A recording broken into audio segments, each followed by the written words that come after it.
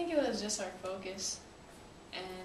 we kind of came into the game hyped and stuff, and then coming into the game,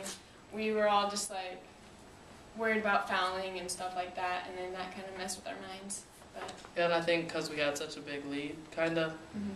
we didn't really push like we did in the beginning of the game.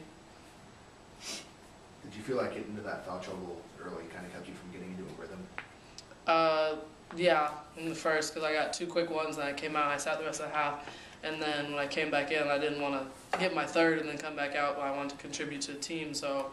yeah, you could say it kind of got into it a little bit. Is that kind of like a learning experience, having to be able to step back and maybe not want to take control of things as much and having to step back and distribute more and all that? Or? It just makes me play smarter, and knowing